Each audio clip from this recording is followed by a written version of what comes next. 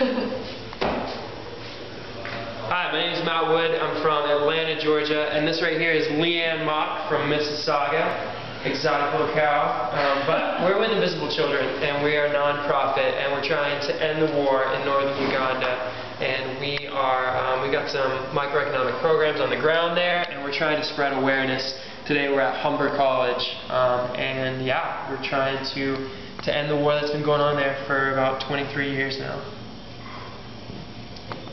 Well, I had some special guests here. I'm Constable Scott Mills. I'm with the Toronto Crime Stoppers program and one of the partner police officers there. You can anonymously get information in, talk, type, or text, 1-800-222-TIPS. But we got some guests here. Graffiti artist Bubbles and Fade. And what did you guys think of Invisible Children today? It's amazing.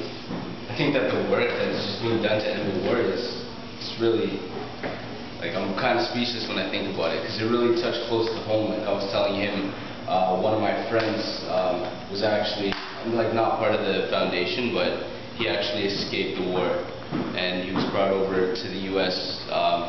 With the UN, and then he moved to Canada and reconnected with one of his brothers. So yeah, it really hit close to home. They were talking about all the stuff that they do. I just love it when they're playing stuff. Well, I think what they're doing is simply amazing. I mean, I think the awareness should be spread. So what they're doing right now is perfect. Just to go around and tell people what's going on and actually how to help stop the war. So I think that's important. You know, a lot of people like to shine a light on things, but not necessarily do anything about it. These guys are really doing something. Good. Thanks for being here. All the way from Atlanta, Georgia.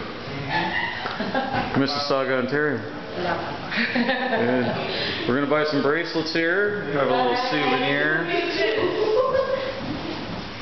And I'm just going to end this video out with that cool truck you got out here. Oh yeah, we took a picture with it. We took a picture with the truck. What'd you think of Invisible Children? It was nice. I took a picture with that truck too. Very nice of them. What'd you think about their message? Oh, you know, it's a very positive message, honestly.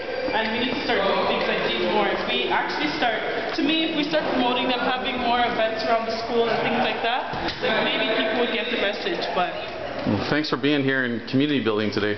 All right, no problem. Humber College, Lakeshore Campus, and there is that great van, Invisible Children. I took the pen off the